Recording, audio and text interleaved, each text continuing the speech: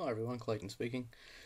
This is just a quick update for IDICBeer's 2015 painting challenge. I haven't done a lot of painting this week. The main reason for that is because where I live it's been plus 40 degrees Celsius, so it's been a little bit too hot and sweaty to be painting miniatures. And to be honest, the paint's been drying on the brush, and there's only so much you can water down your paint before it just gets like too ridiculous to even bother like putting onto a miniature without having some sort of control over the paint. So to be fair, I haven't bothered. Sitting here sweating as I'm doing this video, to be fair. And as far as undercoating, well, I don't undercoat in this heat because the paint starts to dry as it leaves the nozzle, so you just end up with something that looks like a friggin' very great mess. So hopefully the weather will break in the next couple of days and I can have half a chance to get some paint down. But what I have done in the early morning, when sort of on my days off from work, I've done some freehand. So I'll just flip him around and hopefully the camera will pick this up. As you can see, I've already put big coats of varnish over it so I don't scratch it. You can see this here wasn't reflecting before, but now it is, because I really don't want any damage on this. I can be a little bit rough at times, so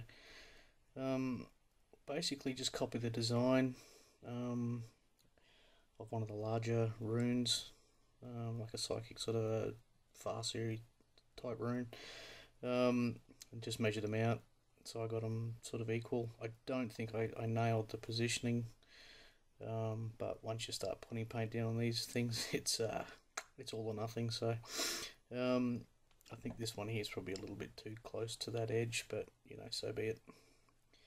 I'll do a bit more. I'll probably do some black bordering around the edges, and some black up in through here. And I want to paint in, if I can work out the distance, there's that little helix sort of from the Wraith Guard.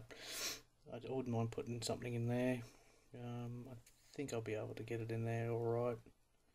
We'll see how we go, see how steady my hand is. But yeah, I sort of punched them out into a 3D effect.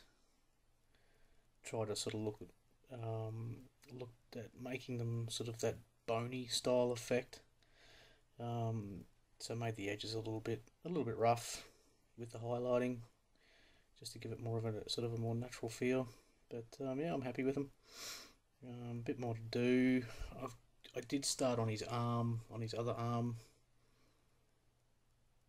Just started putting some black and not black, the greys with those really deep blue washes, and the armor wash that I've been using as well. So yeah, so that's that guy, getting pretty close to being done. If my camera focuses, there we go. I've put the little Eye of Orthway just on that cloth as well, but I've got to bring up to about, I'd say, really bright white yellow to run that highlight along. So a little tiny brush that I've just got to punch in some there, and then I might just in the creases just bring them down a little bit, getting towards the orange, just to give it that more of a 3D effect to go along with that sash. Yeah, so a few gemstones to do, finish off this arm a bit more, finish off the other arm, and he's looking pretty good. He'll be pretty close to being done, I reckon.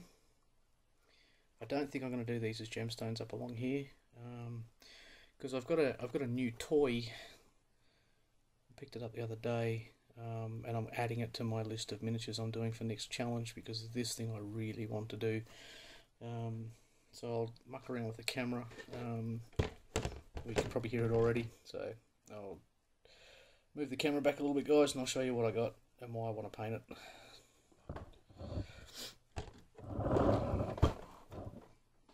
Cha-ching, yep. I got a Hemlock, or the other one, Crimson Hunter, whatever you want to call it.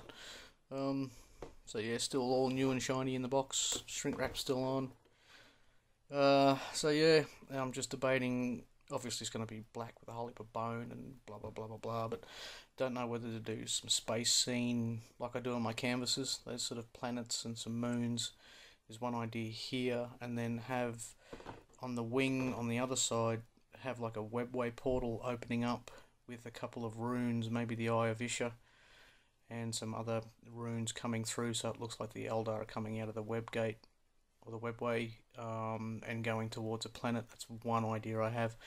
The other idea I got is just having a whole heap of interconnecting runes all over it, with like lightning sort of connecting it to form a shield around the plane, because it's going to be a Hemlock fighter. It's very much based in the psychic element of the Eldar. So I don't know, maybe I'll leave it up to you guys. Take a vote. Do you want me to do a space scene all over it with the webway portal, or do you want me to do a psychic shield on it?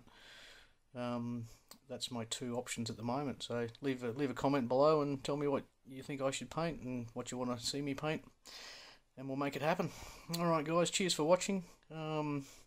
Thanks for your support over the past couple of updates. It means a lot to me when I do all this work and silly freehand and stuff like that. You guys digging it sort of spurs me on to do some more.